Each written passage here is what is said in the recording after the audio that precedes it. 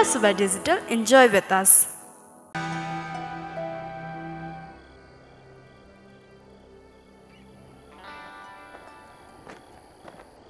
ए मुखिनी हजुर किन त्यसरी रातिनु भएको बाटो लामो छ आउँदै होला नि केटाहरु लिन गएका छन् नातेर पनि के गरम एउटै छोरो यत्रो वर्षपछि बल्ल बल्ल घर आउँदैछ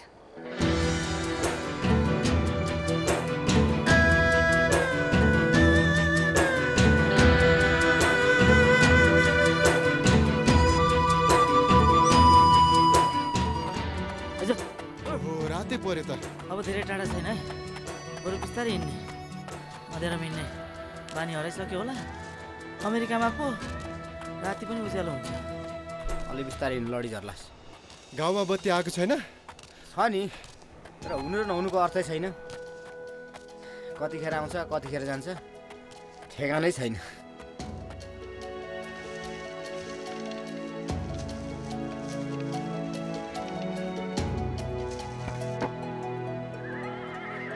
छिरिङ आइपुग्यो परा ए कदे हजुर छिरिङ आको ओरै हिँड जाऊ छिर्छ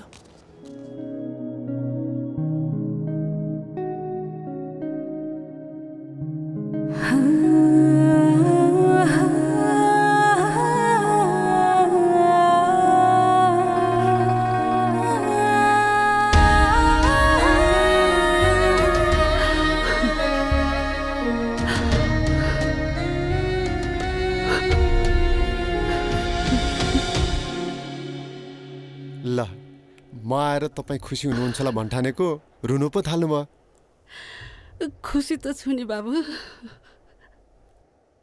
अनि चिनिस यसलाई पनि चिन्दिन र म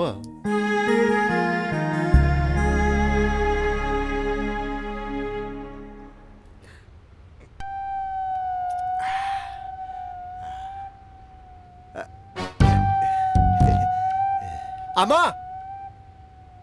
के भयो बाबु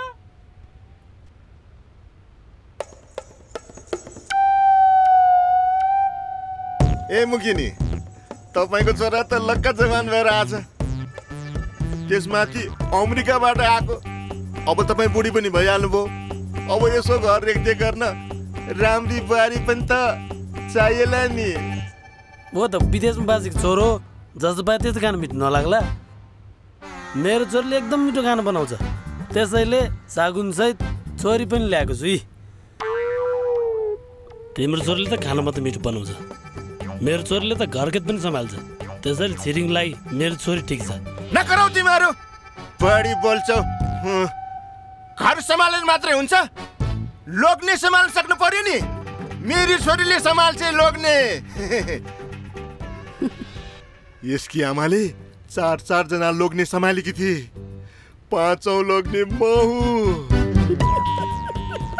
मेरी छोरीमा यसकी आमाको सबै गुण छ त्यसैले घर र लोग्ने सम्हाल्न सक्ने मेरी छोरी जतिकी लक्षणकी बुहारी यो गाउँमै छैन लज्जा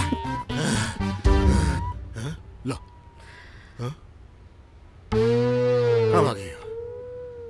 जहाँ भए पनि म कहाँ छोड्छु र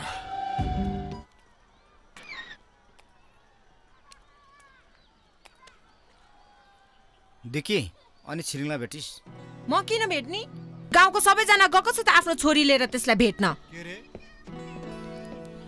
के भनिस् फेरि भन् त बा हैन आमा आमालाई अलि सन्चो भएन रे बेलुका खाना बनाउन आइज रे इस बनाउँछु खाना लिएर जान गाउँ बढीको लिमा पेमा डोल्मा सबैलाई साँच्चै आउँदैनस् आउँदिन साँच्चै आउँदैनस् आउँदिन आउँदैनस् आउँदिन आउँदिन काका नमस्ते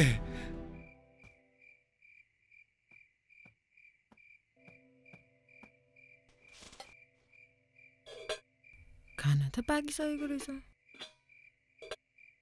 तरकारी पनि छ कसले बनाएछ खाना त बनिसकेको रहेछ त कसले बनाएको आमाले अनि आमा बिरामी हुनुहुन्छ भनेको हैन आमा हैन आमाको छोरा चाहिँ बिरामी हो अब अझै तैँले मसँग यस्तै व्यवहार गरिस् भने बिरामी हैन म त मर्छु होला मलाई के मतलब? एकछिन यता यार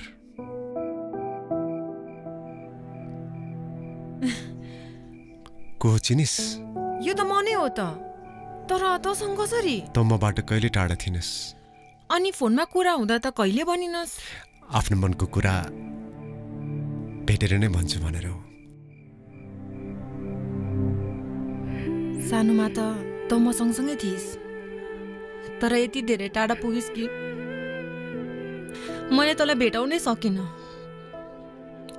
फर्केर आउँछु जस्तो पनि लागेको थिएन, तर तेरो लागि प्रार्थना गर्नु कहिले छोडिनँ। त पनि त मेरो अगाडि थिइनस् र कहिले टाढा पनि भएनस्। म त्यही छिरिङ हो जसलाई त्यसले आफ्नो पसलको चक्लेट छोरी छोरी खुवाउँदिस्। म मान्छे मात्रै विदेशिएको हो, मन होइन। एकछिन पखाइ।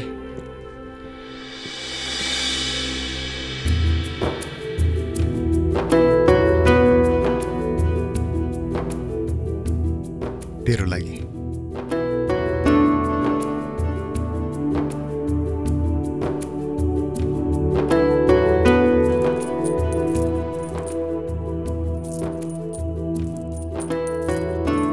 यो त बिहेमा पो लाउँछ त? त्यसकै लागि ल्याएको हो। भन कहिले लाउँछस्?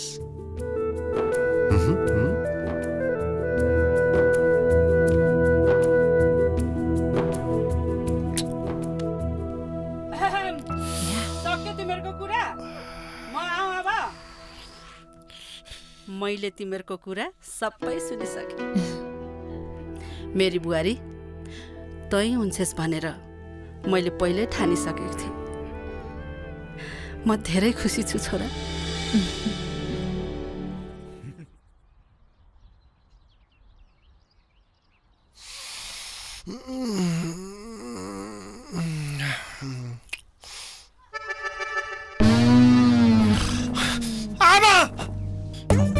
आमा! ए आमा! आमा! आमा! आमा! के भयो किन आत्तिको बाबु? को त्यो केटी? केटी? त्यहाँ छ। को केटी रे? मेरो छोरी हो, मेरो छोरी। सुत्ने बेला सँगै सुत्ने, मधु चन्द्रमा मनाउने, अहिले आएर चिन्दिन भन्ने। हेर्नुहोस्, यति सबै भएपछि अब मेरो छोरीलाई कसले बिहे गर्छ? मेरो त इज्जतै जाने भयो नि।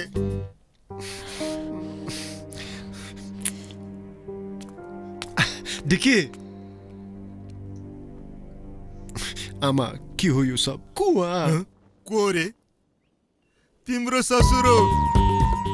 अब मेरो छोरीसँग बिहे गर्ने अनि उसलाई अमेरिका लैजाने, पछि मलाई पनि उतै बोलाउने है? What the Shut up! तपाईको दिमाग खुस्कियो? अमेरिका जाने लोभमा तपाईँ आफ्नो छोरीलाई यस्तो काम सिकाउने? कसले भने म अमेरिका जान्छु भनेर? जाँदिन म यहीँ बस्छु। अमेरिका नजाने रे? सधैँको लागि बस्ने रे? छोरी हिँड। यस्तो मान्छे हामीलाई काम लाग्दैन। झन् अमेरिका जान पाइन्छ भनेर मको परेको त बेकारमा।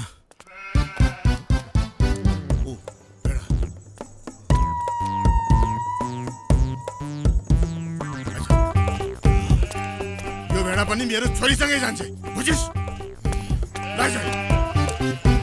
थुक्क सती। आमा, के हो यो? म बुझ्छु छोरा, बरु त जा। ओ दिकी रिसाएर गई फका।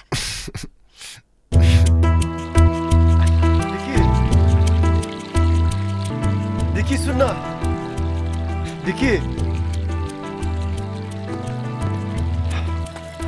दिकी सुन्न यार। के? यो बुढाले अमेरिका जाने लोभमा यो सबै नाटक गरेको हो क्या? मलाई केही थाहा पाउनु छैन। आफ्नै आँखाले देखेर आइसके। जा, त्यहीसँग बिहे गरेर मर। अब पनि मेरो पछि लागिस् भने तेरो म ज्यान लिन्छु। मोरु सुत्ने बेलामा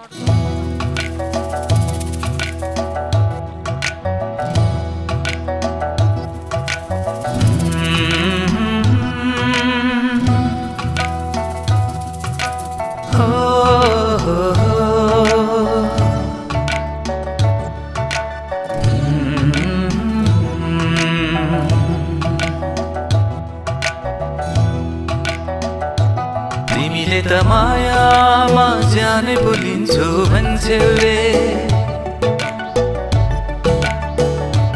मेरो यो मनले त जाने बोलिन्छु भन्छ रे तिमीले त मायामा जाने बोलिन्छु भन्छौ रे मेरो यो मनले त जाने बोलिन्छु भन्छ रे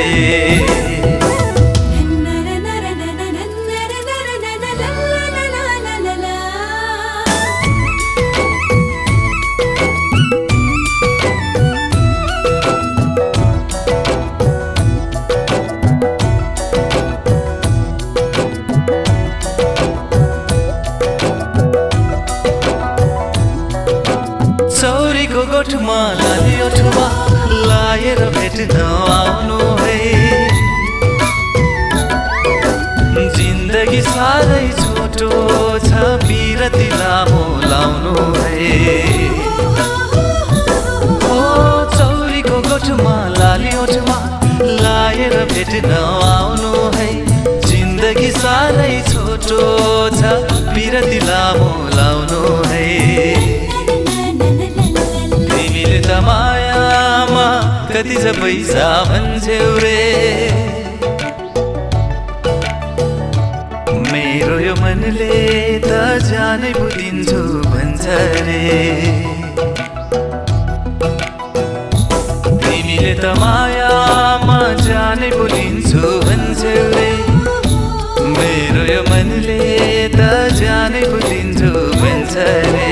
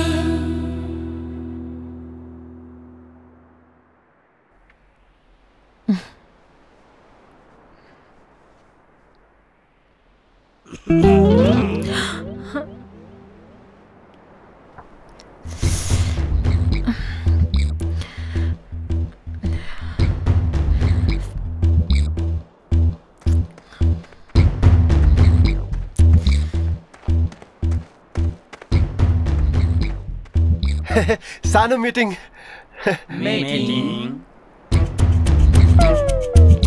नो मिटिङ